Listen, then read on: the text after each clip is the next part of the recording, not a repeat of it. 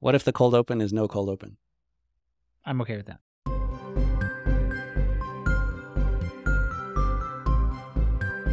Hello, dear listener. I am Steve. And I'm Tyler. And welcome to another episode of It's Not About the Money, where we discuss a wide range of topics related to creating and running small businesses. Tyler and I are both small business owners like you, and this podcast is our attempt to read books and talk about them and make sense of the world one episode at a time. And today we are talking about one of my original favorite books in the world of business and self-help, or whatever genre this is, which is known as Essentialism by Greg McKeown. I just finished reading this book like the other day, and I have a lot of thoughts. I'm wondering if I have too many things going on in my life right now. So it sounds like you got the message of the book. I guess so. Yeah. So I have started doing a thing. This is the first book I've done it with, but I heard about it on an interview with Nick Hutchison, who wrote Rise of the Reader. What he does is at the beginning of each book, he'll write inside the front cover what his intention is for the book. So like, what is he expecting to get out of it? Or what does he think the book will be about? Or how does he think it might change his mind? Or anyway, what's the intention? Okay. So I did that with this wide one. open. Yeah. And I was already aware at that time that this book might make me think that I have too many things going on and I need to scale some of them back or focus a little more. And I think that panned out. Okay, that's good to know. I'm really excited that you just had a recent experience with this book because I want to compare that perspective that you have, having just read it, with my perspective. I have not read this book for years, but I've read it multiple times in the past, and I think about it all the time. And I really, when I say it's like one of my original favorite books, it really is in this space because it's really impacted how I try to live my life. So we're going to have two kind of different perspectives in terms of how recently we've read the book. But I want to hear more about, what was your intent? Can you share your intention that you wrote down there? Or Well, okay, I'll read it to you. I expect to gain greater clarity about the aspects of my life that are most essential and which should be deprioritized. I want to know whether the individual realms of my life will have their own hierarchies: home life, day job, tax business, extended family, community. I'm curious whether this will give me insight about when to switch from full-time salaried employment to full-time entrepreneurship, as I feel that dividing my efforts, as I've done this last year, may not be the most conducive to success in either. a reasonable fear. Yeah. Well, that's interesting. So then you read the book. High level, I'm just curious, did you get some of the things that you were expecting out of the book? I do still feel the same, like this kind of strengthened that feeling of I might be dividing my efforts up too much to be as successful as I want to in any of them. There's only so many hours in the day. And Right. like my day job is a different field than taxes. And so it's like a different, it's a different corpus of knowledge that I need for those two things. Like some of the skills are similar across the two, but the knowledge that I need is different. Yeah, it's kind of like going broad versus going deep. Yeah. Yeah. And also the skills that I need to grow a business are different from the skills I need to be promoted as an employee, if that makes sense. Growing a business is... Tell me more about that. That's interesting. Marketing, client relationships. Well, I need some of that in the day job. But so you're saying like you have a choice about what skills to learn and get better at. Some of them are going to make you a better employee. Some of them are going to make you a better business owner. And some of them, probably most of them, I could imagine, have crossover. Maybe not in equal, measure. That's accurate. Yeah.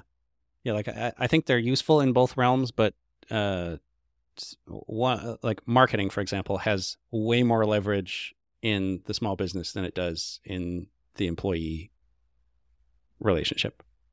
Just because I'm not doing the marketing for the firm at the day job, but I am the entire marketing department for Daybreak Tax.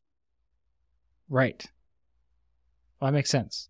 Well, and this kind of speaks to one of the ideas that's always stuck out to me in the book, which is like it encourages you to ask a lot of questions about what are the most important things to you, and keep asking those questions until you get to like the root cause, sort of like the root question, which will help you inform all the future decisions you make in your life. And the way he phrases that in the book is, if you could be truly excellent at only one thing, what would it be? And I think that's a really interesting question, because one thing is not very many things, and life is big and broad and full of a lot of responsibilities. And you talked about the different areas of your life and wondering if there's going to be like a hierarchy in there, or that you could discern more clearly, like, what's the hierarchy between my personal life, my family life, my job, my business, my community, all these different things. Like, already that's more than one thing. Yeah. And so this concept of, asking yourself, if you had to choose only one thing to be excellent at, what would it be? Kind of like obliterates the concept of a hierarchy, which is one of the challenging things I find about this book. And I don't know if it's like, if I agree with it necessarily. Okay. But it's a good exercise. That's interesting. At one point, he phrases it as essentialists who sometimes dabble in non-essentialism versus non-essentialists who sometimes have essential tendencies, or something like that. Okay. Where phrasing it as kind of a spectrum where you can be, you're going to have both tendencies at any given point, but which one is your default, sort of thing. Right. So kind of going along with that idea, I've got a question for you about, I want to know what you think about this statement from the book, because this is something I think about a lot. And the quote goes like this: "The overwhelming reality is we live in a world where almost everything is worthless, and a very few things are exceptionally valuable." How does that resonate with you, or what do you think about that? Kind of a bold statement. That is a bold statement. What was the context? I think it might be true. Well, I think, I mean, I don't know. It's like, what, very few things are exceptionally valuable. How are we defining value here, I guess? I don't know. But right. That matter the most to you, I think, is what he's going for here. You could look at this from a business context. Like, if you're running a business, like, what are the fewest, most potent activities or products you could sell or engage in? They're going to have the biggest bang for your buck, right? Produce the most profits, etc. So like, there's that side of it. But also, I think there's like the personal side of it, right? So like, out of all the things in your life, including your career, your business, your family, etc., like, what very few things mean the most to you personally? So I think there's different ways of looking at that. And I kind of read the book from both perspectives. Like, I read it as a middle manager in my day job. That was like a primary perspective from which I read this book. I also read it from my perspective just as a human being, right? That is much more than my job or my career. Mm-hmm. So I think you can kind of look at it different ways like that and maybe get different answers. Okay. I think that's kind of what I was getting at in my intention, is that the hierarchies within all of those spheres of life. Like, you can, as you said, you can read the book as like, what would be the most important things to do in my day job here as a manager? What can I get rid of, and what do I really need to focus on? And then you can also apply it like kind of separately or in parallel to the rest of your life as a whole, like knowing that the job needs to happen. It's kind of siloed off. Yeah. Interesting. But that's the Pareto principle, right? Is that 80% of the gains come from 20% of the effort. Yeah. And I think one of the messages of the book is encouraging you to identify what are the 20% of things, or the one thing, if you want to be dramatic like he is, that produce the biggest amount of results, and basically just like avoid doing the rest at all costs, or as much as you reasonably can, because it's just going to distract you from what's essential. Mm-hmm. He has a diagram in here of 2 circles, and one of them has a whole bunch of arrows going out in all directions, and the arrows are very short. Mm-hmm. And then the other circle has the same magnitude of arrows, but they're all pointing in the same direction, and it's a very long arrow. The idea being, if you're if you're split, your efforts, your attention are split many different ways, you're not going to make much progress in any of them. You move just a little bit in a million different directions, where if you can focus it all in one direction, you can move quite far. Yeah. I mean, that's also, I love that diagram as well, because it's basically just like vectors, right? So like, Yeah. in the math sense, like if you add all these vectors together, if you're going in a bunch of different directions equally, you move zero. You stay put, right? You don't make progress. Oh, yeah, true. Whereas if your vectors are at least going in a similar direction, you're going somewhere. Mm-hmm. Almost everything is noise, and a very few things are exceptionally valuable. Is that the quote you read? It's no, but it's the same. He repeats that idea different ways throughout the book. Yeah. Okay. And it might be worth just zooming out for a second for anyone who has not read the book yet. I mean, as you might be able to tell from the title, the point of this book is to help you understand, what your greatest contribution can be by giving a good hard look at your life and deciding what's the most important or essential part of your life that you want to focus on, your life or your job or your career, I should say. And the subtitle is The Disciplined Pursuit of Less. And one phrase that he uses frequently is less but better. Oh, I love that. Less but better. Which I think he attributed to the designer at Braun, whose name is Dieter Rams. Yeah, Dieter Rams said less but better, and he quotes that quite a few times throughout the book.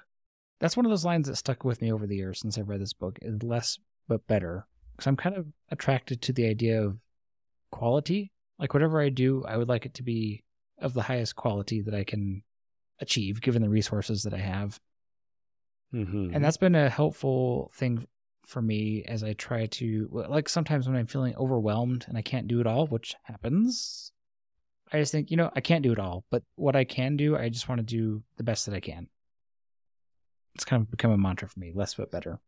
And that sounds very liberating as well. Like paradoxically, putting those limits on yourself to say, I can't do all of these things, so I'm just going to do these ones. That kind of frees you up to be really good at those particular things that you've chosen. Yeah.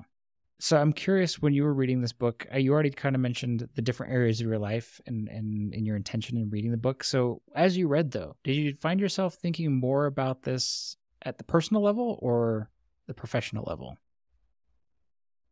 Or both? Some of both. And here's why. The primary constraint I'm feeling right now is, what is it? I want to be really good at my work, and I want to not have that take over too much of my time so that I can focus the rest of it on my family. And I don't know. I'm wondering if I am a workaholic and I haven't realized it or acknowledged it yet. In the sense that I have some free time and I feel like I should be doing things right now. Like there's stuff to do, it needs to get done, rather than giving myself permission to rest or relax or just be. Oh, yeah. That's interesting. Where do you think that desire to be busy comes from? Is that like because you have a to-do list that exists and it's not completed all the way? Or is it like maybe. Or is it a mindset thing, like what you're saying? We're just like, you know what? I've done my work for the day. There's always going to be more work. I'm going to stop for today. Or I don't know. What that wasn't really a question. Sorry. Yeah. Well, no. I think when before I was trying to build a business on top of a day job, when I just had the day job, I think I was better at saying, work's done. I don't have to worry about it anymore. Yeah. I can just turn that off. But now you have an unlimited opportunity in front of you for things to do to build your business when you're not at work. And there's unlimited opportunity is a good way to phrase that. Like there's so much that could get done that would potentially be beneficial, that it feels like all of it should get done. All of it needs to get done. it would be virtuous if more of it got done. Right. I don't know whether that's true. It's probably not, because there's always, what's this? If we search for a good opportunity, then we will find scores of pages for us to think about and work through. Instead, we can conduct an advanced search and ask 3 questions. What do I feel deeply inspired by? And what am I particularly talented at? And what meets a significant need in the world? Naturally, there won't be as many pages to view, but this is the point of the exercise. We aren't looking for a plethora of good things to do. We are looking for our highest level of contribution, the right thing, the right way, at the right time. Well, I think in some ways you've been through that, and that's how you landed on tax professional as a business. Yeah. Like what I don't remember exactly what the wording was, but what Inspired by, talented at, and what meets a need in the world. Yeah. And it does kind of fit all 3 of those. Right.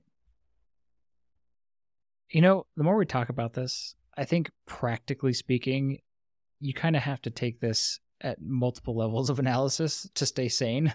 And I do like with the highest level analysis being you as a person, right? Yeah. So you've got yourself that you have to take care of, your family you have to take care of, your job, there's all these areas of your life that you listed out. So I think that's like the highest level of analysis. Within the realm of all those things, you need to find the few things that bring you the most joy, that mean the most to you, etc. And then within each of, and that will generate a list of categories. Maybe it's like you, your family, your job, your business. I don't know what it's going to be for you, right? But you do that. But then within each of those, you also need to take some time to identify what few things within each of those areas of responsibility are going to have the biggest impact within the realm of that area of responsibility. So what are the few activities in your tax business that are going to produce the most profound results for you? What are the few activities with your family that are going to do the same there, and the few activities in your day job? I can't see a way to not divide it up like that. Otherwise, you would be like a Steve Jobs, which there are visionaries out there who have made huge impacts on the world by being like singularly focused on only one thing, but also not necessarily known for their happiness / balance / kindness or whatever, right? So yeah. Okay, I think that's a great point. That like I do have all of these things going on, and I want them to all be there. And so this I could apply this within each of those realms to say, given the constraints that I have right now, what is the most impactful thing to do in each of these categories? Because I don't think it sounds great for anybody to be like, my essential thing is becoming a billionaire, and so I'm going to say no to everything. Family, romance, community service, whatever. You know what I mean? It's like, and I will do nothing else except for focus on building. I mean, I don't know. Who am I to judge? But for me personally, I kind of see this applying well within a hierarchy, like you mentioned in your intention for setting out to read the book. Yeah. And I could say something like, my intention is to be a good father. Like that's my singular focus, but I have to work to provide for the family to be able to do that. You could put that as a sub thing of being a good father, right? Yes, right. And so then, but then it kind of needs its own set of things to focus on in order for that to continue functioning properly. Right. Yeah. Okay. I like your idea of the multiple levels of analysis here. Well, I mean, that's how I keep myself sane. Because sometimes when I read books like this, I'm like, I must follow the book. I must do the thing. I must only focus on one thing, or, the most essential things and nothing else. But I don't know if that's always practical. Right. And I think a book is powerful when it challenges the way you think. And so sometimes it might have to present it as a little bit extreme in order to get you to think, oh, well, maybe that's true. And so how do I make that fit for me? Yeah, and I think, another underlying message of this book is to make sure that you are doing things in your life because they are important to you and because you decided to do them, and not because you're letting other people, dictate those priorities for you. Like, there's a great line in the book. It's just simple. If you don't prioritize your life, someone else will. So Right. really, this is just an argument as a book for personal. Take responsibility for the things that are important in your life. And if you are always finding yourself complaining, like, "Oh, my family's so important, I just never have time," then it's like, is it the most important then? Or like, take some responsibility for that. Like, make some choices, some tough choices, some essentialist choices. And correct the balance. So I kind of like that message as well. Yeah, I like that too. Life is going to happen one way or the other, but you can play a big role in designing it if you want. Yeah. Another theme I liked is about trade-offs. And yes, everything is, well, let me read a couple quotes here. Essentialists see trade-offs as an inherent part of life, not as an inherently negative part of life. Instead of asking, what do I have to give up? They ask, what do I want to go big on? The cumulative impact of this small change in thinking can be profound. And then this other one, trade-offs are not something to be ignored or decried. They are something to be embraced and made deliberately, strategically, and thoughtfully. That's kind of what we were just saying. You've got to make trade-offs in life, and so you might as well be deliberate about them. I guess this is where I plug budgeting for personal finance. Budgeting. Sorry, everybody. I had to do it. But this is, you can apply essentialism to any part of your life, including how you spend your money. And when I read these parts about trade-offs, that's what I thought about a lot, because just like time in our life is kind of a finite thing, and we need to choose what to do with it, and whatever we do with it, when we say yes to doing something, we're actually saying no to doing everything else that we possibly could be doing, right? Same with our money. And we have a whole episode about how everything in life is budgeting, and I think this kind of just supports that idea. As much as the word budgeting has a bad rap and a negative connotation, it's really, so let's use a different word, trade-offs. Life is about trade-offs. Yeah. And I think the point he's making in this book is like, if you understand that, your life gets a lot easier and a lot less stressful because you're conscious that you have the choice to make the trade-off, and therefore you can live with the consequences because it's a conscious choice. You're not feeling like, ooh, getting FOMO or like regrets. Oh, I did this, I made this choice and now I missed out on this thing over here. Because no, you own it. You already know it's a trade-off. You know you're going to be missing out on other things, and you're okay with it because they're not as important to you. Mm-hmm.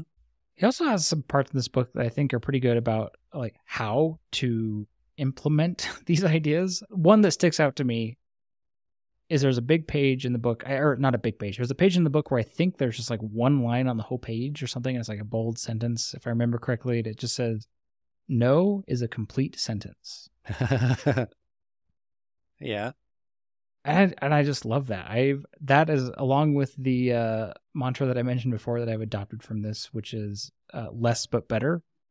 No is a complete sentence is like the other one. I say that to myself all the time because as we're kind of like fielding incoming assignments, priorities, people ask us to do stuff that we weren't expecting, we don't actually owe them a reason. I mean, sometimes it's nice to be polite and be like, "Oh, I wish I could, but da da da da," right? But actually, you can just say, "No, but thank you," or just "No," and like that's a full sentence. I love that. I love that idea. It doesn't have to be complicated, people. Yeah, and he's got a couple of pages of like ways you can say no without having to say the word no if that's difficult for you. Right.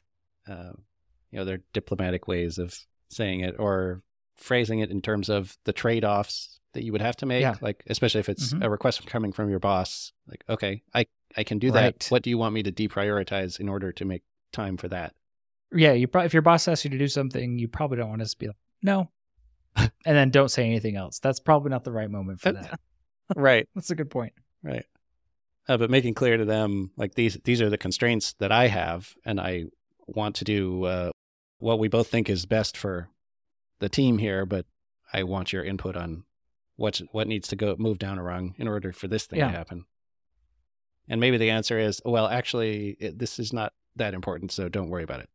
I'll find somebody else to do this. You know, it's interesting. As a manager, I find that to be, I do that a lot. Like with the people that I manage, it's really important to me that they feel like they can say that kind of thing to me, and I see it as part of my job to help answer that question for them. It's like, well, okay, what are you going to not do instead? And so I think we've got a pretty good, I mean, you know, they might disagree, but I feel like, you know, over the years, we've kind of built up a good relationship around that, where it's like, I'm conscious of the things that they're working on or try to be, and I expect them to tell me if they're getting overloaded, and so that I can help them. I can tell them basically, okay, yeah, stop doing that. Do this instead, if necessary. Mm-hmm. You sound like a good manager. I try. I think being a good manager is actually super difficult. Like, but yes, that's like one of the things I really aspire to do. So yeah, I hope so. And I've also been lucky to have great managers throughout career. Not all of them, but most of them, including my current one, who also does this for me, actually, which is pretty awesome. So, oh, great. Did you ever read? Have you heard that line from the book Alice in Wonderland that the Cheshire Cat says? I can't quote it directly, but it's basically, you know, Alice asks this cat, you know, which path should I take? And the cat says, well, where do you want to go? And she says, I don't know.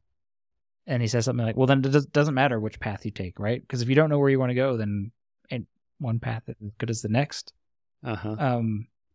There's Greg talks about that in this book too. He said, when we don't know what we're really trying to achieve, all change is arbitrary. I find that fascinating. Oh, that's an interesting way to say it. Yeah. Change is arbitrary. Like, it doesn't really mean anything unless you assign it meaning by having a purpose or a goal or knowing what you're trying to do. Mm-hmm. And I think this book can help people think through what is it they're really trying to achieve, so that they stop making arbitrary changes and start making purposeful changes and trade-off. Yeah. Another thing I noticed reading this that's kind of in that vein is the importance of having space to think, whether that's purposely taking time out of a day of the week to not have tasks that need to be done, just thinking strategically, thinking at a higher level of rather than just executing, stepping back a little bit. I think that might be something that I lack at the moment. You know, that is interesting. I hadn't thought of it that way, but I think that is something that I have definitely been lacking in my life. You know, in our previous episodes where we talked about productivity a little bit and even like the getting things done method, a lot of it's easy to focus on action items and lists and to-dos and kind of get lost, you know, in that world of organizing the work and executing the work, as opposed to thinking about what is the work that we should even be doing in the first place. But it's super important because you could go down a road of like, I'm getting stuff done, and then step back and realize, well, actually, that did not get me anywhere near where I wanted to. That was the wrong stuff to do. I should have been doing this all along. And if you had just taken the 5-10 minutes a day, a week beforehand to realize that, it would have saved you a lot of time. Yeah. And so I resonate with what you said. I think that's something that's been missing in my life. And just recently, I can't remember if I've mentioned this or not before, but I've started to add a little bit of reflection to my weekly reviews, in addition to just doing the task reviews and kind of organizing the work. And I got to tell you, that is making a pretty big difference for me. Okay. So highly recommend something like that. If you haven't, if you're feeling that same thing, I think it could make a big difference for you as well. For anybody, you know, make some space to reflect on these types of things. Like, what are the right things to be doing? Do you have a particular structure for inducing that thinking, like journaling or something like that? I do. Yeah. I mean, I don't know. It's very, very basic, but maybe that's good news because maybe it doesn't take much. Right. You know what I mean? Yeah. Like maybe that's really good news. So at the end of every day, most days, I just make a small bullet point list of anything significant that happened that day. And then I write down one thing that I learned that I thought was significant. And then I just free write a little bit if I have time. So usually these little journals, so it's kind of journaling basically, but it's those three things. What significant things happened today? What was the best thing that I learned? And then any additional thoughts. But that's not really where this happens. So I do that every day, but where I really get to reflect kind of and connect to what am I doing? Am I doing the right things? Is actually kind of at the weekly level where I review all the things I wrote every day. And then I have some other questions in my weekly review, reflection questions specifically. We'll probably do a whole episode on this, on reflection and reviews and things, but some of those things are like what were, looking back on the entries that I made throughout the week, what were some of the most enjoyable events of the week? I like that one because it makes me think about, of all the things I'm doing, like, what do I like? What makes me feel good? And am I doing enough of those? Could I be doing more? That kind of thing. And I have a question that just says, what were the 3 big wins of the week? So accomplishments or something, and that a lot of times I'm just surprised because a lot of times my big wins for the week are maybe not what I would expect. Like, yes, reasonably often it's like a big project got turned in at work, or I accomplished a goal with, work or my business or something. Other times though, it's like I was on the phone with my mom and it was just like the best thing that happened that week, or you know what I mean? And so it's just, I don't know, just thinking through those things has really helped, just kind of noticing. That's all I'm doing is just noticing. Cool. Thanks for sharing. I like that. I might take some of those ideas.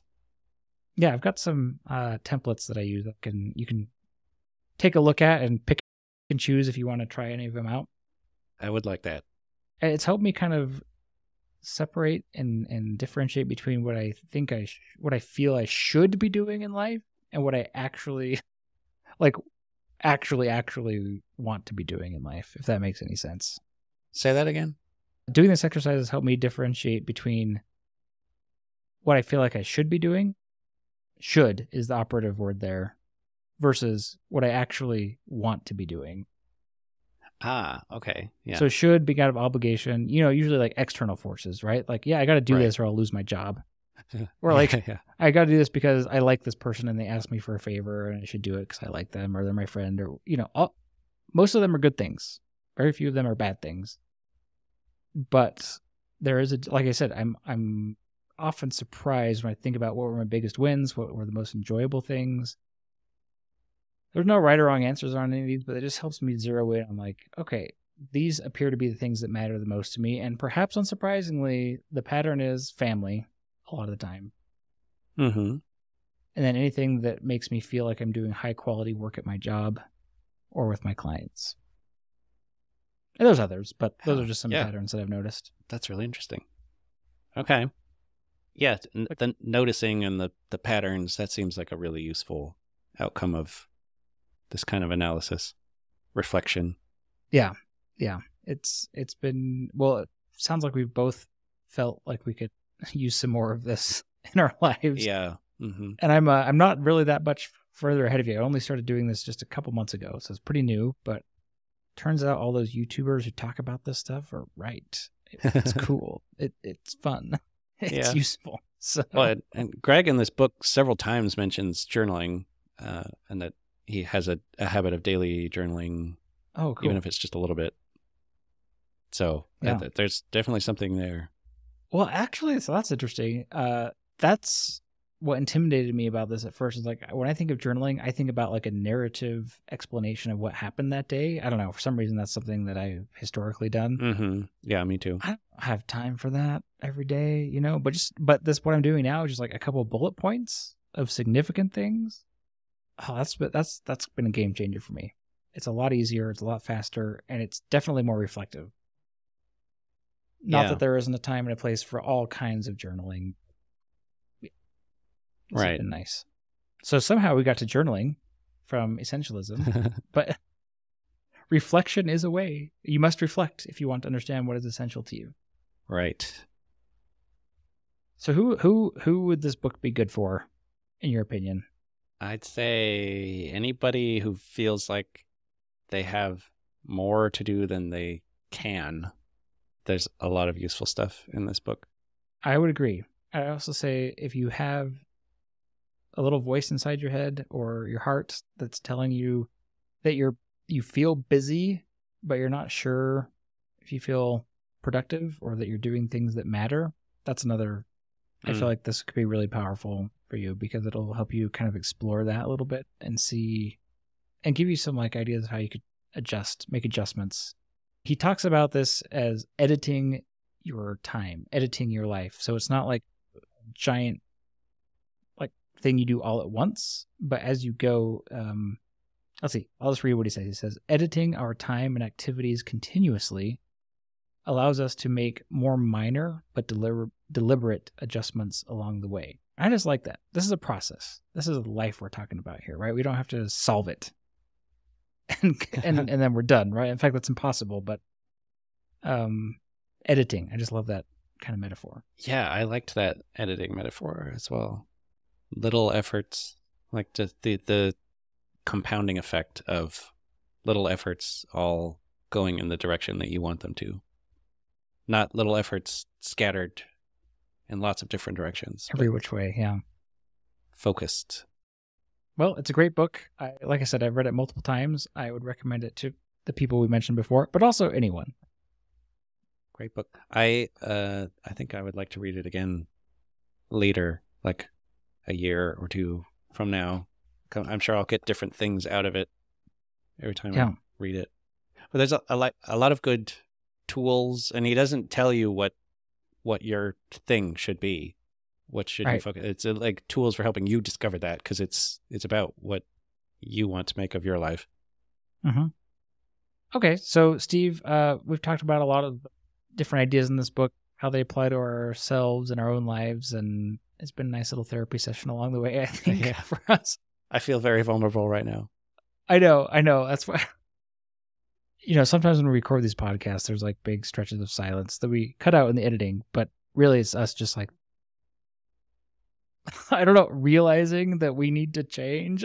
I don't know. We're like wondering what we're doing with our lives. It's great. So, do you have a quote from the book that you'd like to leave us with as we wrap up this episode, Steve?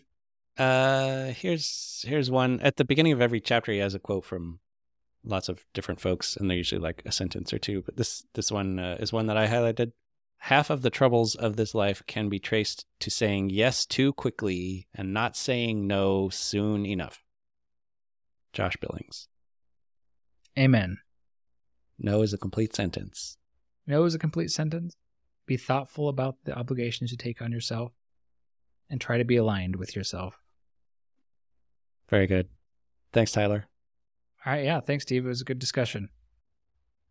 We'll catch everybody on the next episode of It's Not About the Money.